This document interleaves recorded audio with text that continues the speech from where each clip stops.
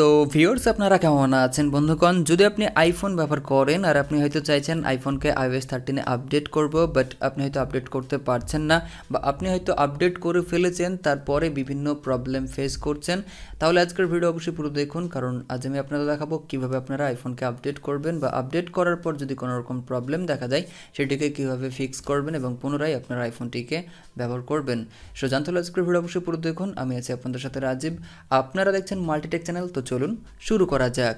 ভিডিওটি ভালো লাগলে অবশ্যই একটি লাইক করুন এবং ইউটিউবের লেটেস্ট ভিডিওগুলো সবার আগে দেখার জন্য মাল্টিটেক চ্যানেল সাবস্ক্রাইব করে পাশের নোটিফিকেশন বেল আইকনটি অন করে দিন। সো গাইজ, আপনারা সবার প্রথমে ভিডিও ডিসক্রিপশন বক্সে দেওয়ার লিঙ্কে ক্লিক করুন অ্যান্ড ওয়ান্ডার শেয়ারের এই ওয়েবসাইটে চলে আসুন। দেখছেন এখানে লেখা রয়েছে টপ 43 iOS 13 বিটা বা iOS 13 update problems and fixes. So আপনি জাস্ট একটু নিচের দিকে আসবেন, এখানে আসলে মূলত তিনখানা টপিক পাবেন, যার মধ্যে সবার প্রথমে রয়েছে iOS 13 আপডেট। আপনি আপনার আইফোনটিকে iOS 13 এ আপডেট করতে চাইলে এখানে এসে দেখে নিন নিউ অসাম ফিচার্স বা ক্রাইটেরিয়া বা কীভাবে আপগ্রেড করবেন ইত্যাদি।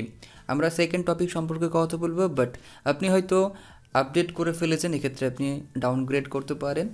হয়তো আপনি আপগ্রেড করার পর দেখছেন বিভিন্ন ধরনের প্রবলেম ফেস করতে হচ্ছে, সেক্ষেত্রে আপনি ডাউনগ্রেড করে প্রিভিয়াস ভার্সনে যেতে পারেন। সো এটি কীভাবে যাবেন এটিও এখানে লেখা রয়েছে। যাই হোক, আমরা সেকেন্ড টপিক সম্পর্কে কথা বলবো, অর্থাৎ iOS 13 আপডেট প্রবলেম সম্পর্কে।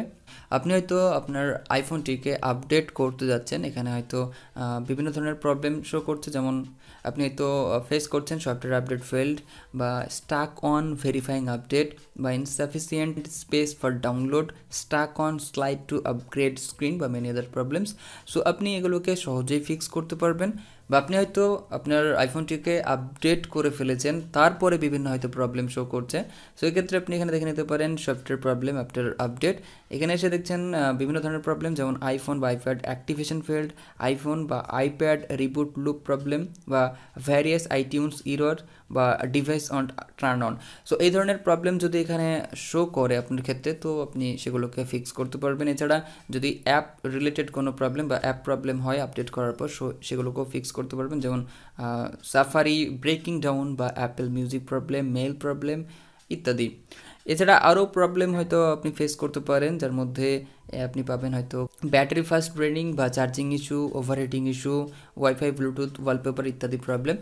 সো এই ধরনের প্রবলেমগুলোকে আপনি খুব সহজেই ফিক্স করতে পারবেন, খুব সহজেই সেগুলোকে ঠিক করতে পারবেন এবং পুনরায় আপনার আইফোনটিকে ব্যবহার করতে পারবেন। এর জন্য বাস আপনাকে সেকেন্ড লিঙ্কে ক্লিক করতে হবে অ্যান্ড ডক্টর ফোনের রিপেয়ার এই সফটওয়্যারটিকে ডাউনলোড করতে হবে। এটি উইন্ডোজ এবং ম্যাক দুটোর জন্যই অ্যাভেলেবল রয়েছে। সো ডাউনলোড করুন, ইনস্টল করুন অ্যান্ড ওপেন করুন।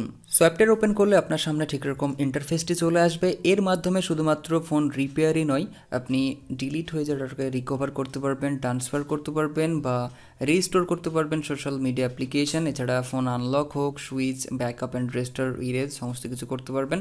বাট আমরা যেহেতু রিপেয়ার করতে চাই, সো রিপেয়ারে ক্লিক করব। এখানে ক্লিক করলে আপনারা দুটো অপশন পাবেন, একটা হচ্ছে স্ট্যান্ডার্ড মোড আর একটা হচ্ছে অ্যাডভান্স মোড। সো এখানে আমি ফার্স্ট বলে দিচ্ছি স্ট্যান্ডার্ড মোড সম্পর্কে।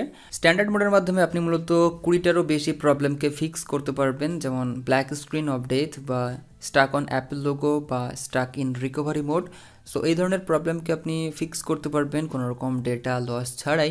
সো এখানে ক্লিক করবেন, এরপর আপনি আপনার ফোনটিকে আনলক করে রাখবেন অ্যান্ড পিসি বা ল্যাপটপের সাথে ইউএসবি কেবলের মাধ্যমে কানেক্ট করে আপনি ফিক্স করতে পারবেন এই সমস্ত প্রবলেম।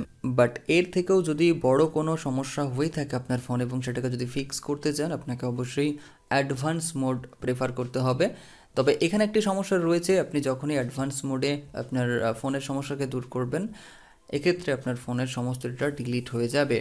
সো আপনি চাইলে এটিকে প্রেফার করতে পারেন। এখানে আসার পর আগের মতোই ফোনের স্ক্রিনকে আনলক করে রাখতে হবে অ্যান্ড ইউএসবি কেবলের মাধ্যমে কানেক্ট করে আপনি প্রবলেমকে ফিক্স করতে পারবেন ডক্টর ফোন রিপেয়ার টুল কিটের সাহায্যে। সো আজ এতটুকুই, সকলে ভালো থাকবেন, সুস্থ থাকবেন অ্যান্ড ভিডিও ভালো লাগলে অবশ্যই ভিডিওকে বন্ধুদের সাথে শেয়ার করে লাইক করে যাবেন। Thank you.